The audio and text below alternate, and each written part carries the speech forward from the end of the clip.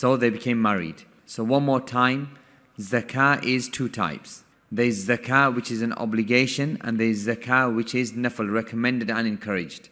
And the zakah which is an obligation, we mentioned, either it is a zakah upon the individual, or it is a zakah due upon the wealth. And the zakah which is due upon the wealth is due upon four types of wealth. To whom do we give zakah? Who do we give zakah to?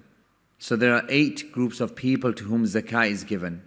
8 groups of people to whom zakah is given, and nobody else besides them. So firstly, the faqir. And who is the faqir? So the fuqara and the masakin. And what is the difference between the faqir and the miskin? And here in this ayah, there's a difference between the faqir and the miskin. The faqir is the one who is completely poor and possesses nothing.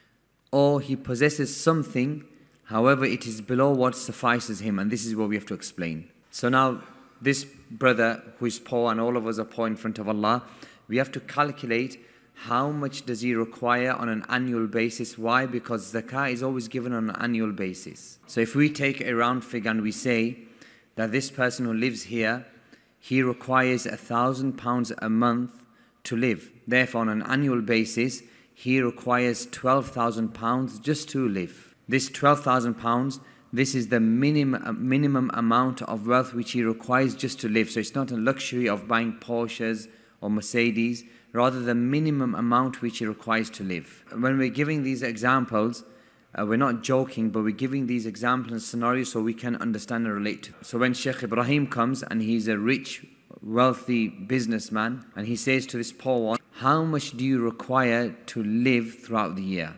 So Ibrahim says to the poor brother, how much money do you require on an annual basis just to live, just to suffice? And he mentions that I require £12,000 sterling.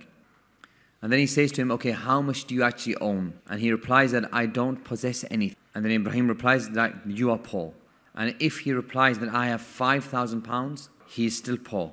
Because 5,000 is less than even half of what he requires. If he said I have £7,000, then we say to him that you are a miskin and not a faqir. And if he said I possess £12,000, says that you are wealthy. So if the person possesses the amount which suffices him on an annual basis, then we consider him to be rich and wealthy. And if he has less than half of what he requires to suffice him, then he is considered to be faqir.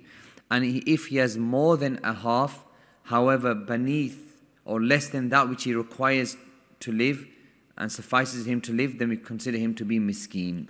And Allah subhanahu said that verily the sadaqat, ay the zakah, it is lil fuqara wal masakin. It is for, meaning it is to be given to the poor and the masakin so they can possess it. Meaning Sheikh Ibrahim, he gives to the poor person his zakah and he makes it his ownership and he possesses it for the whole year to feed him and his children.